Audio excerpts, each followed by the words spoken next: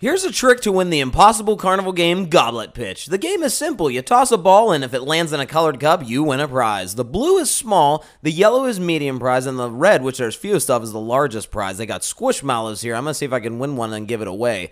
Don't play this game when nobody else is playing like I am here, because you want to play when more people are playing. It gives you a chance to land better in a colored cup.